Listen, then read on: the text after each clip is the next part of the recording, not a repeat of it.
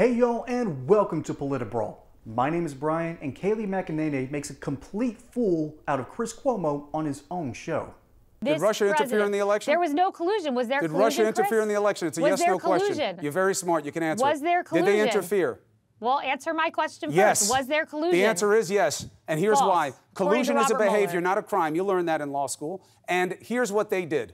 This president went out there stoking their efforts. His son took a meeting he should have never taken. It was beyond the line of stupid. And he went to that meeting with two people who knew better. It's no conspiracy theory. They went to the meeting. It's collusive behavior. Was it a crime? No. And I never said it was. And I said it was good news that it wasn't. But they interfered, and you can't even mention it. You he talks about Vladimir Putin as a guy who should be in the years. G7, and he fights with our allies about it. He stands next to him on the national, actually the world stage, and says he takes his word for it against his own intel agencies. Chris, you continue to play up the Russia collusion conspiracy theory. You guys lied about the president. I never mentioned any kind of collusion. He won on November 8th, 2016, and he's going to win again. I never said that he shouldn't have won. He's going to win again. I never said that his election was not what it was. He won the election. On from I Russia say it all to the time. Recession, But I'm going to ask you this one more time.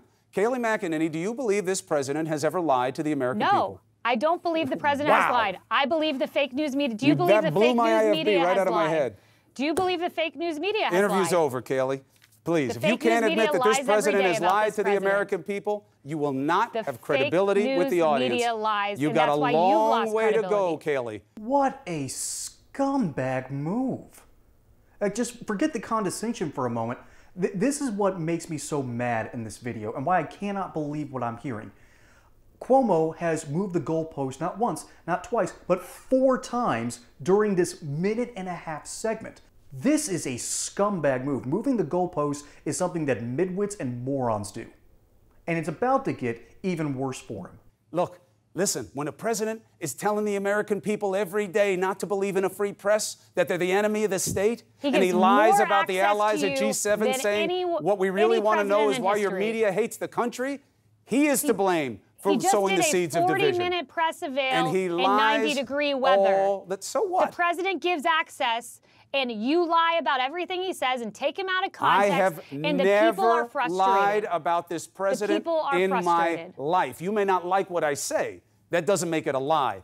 He lies all the time, and you know it. Go watch your last hour, they won't listen to you as well. Taking Stephanie Grisham out of context and putting one story with another to try to make it seem as if the president lied and Stephanie lied and it was not true. You show me lying about this president, and I'll give you a prize. You admit the truth about him, I'll give you 2 prizes. But you're still welcome on the show. I don't although need you may any have, prizes you may from have the hurt fake me. news media. You may have hurt me tonight in inviting you back, because if you can't admit that he lied, these people are never going to believe you about anything. I think you should take a look in the mirror, all right? Chris. There is a ton to unpack here.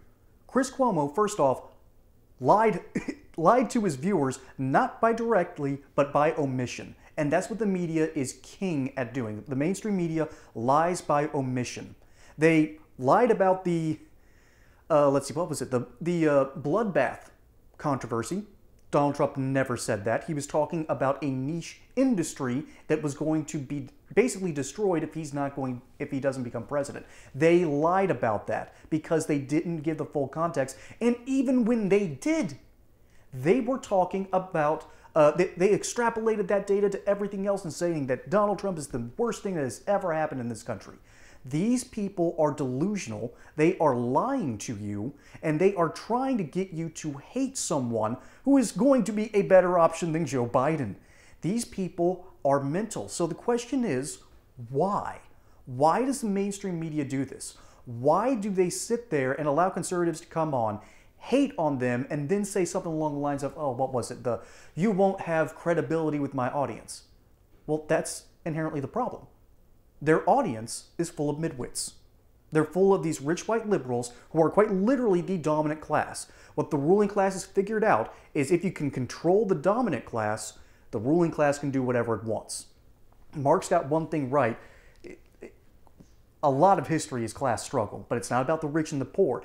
It's the nobility, the ruling class, trying to either be king or trying to control everyone else. That's a lot of history in a nutshell. And that might trigger some people, even on the right. But the truth is, if you want to trigger liberals in your life, go over to my friends at basebuy.shop, link in the description below, and show the world how conservative you really are. So Kayleigh McEnany is put in an impossible position. She is in literal enemy territory trying to hold down the fort. She's under siege. She commands herself very well. There's a reason why she used to be the press secretary.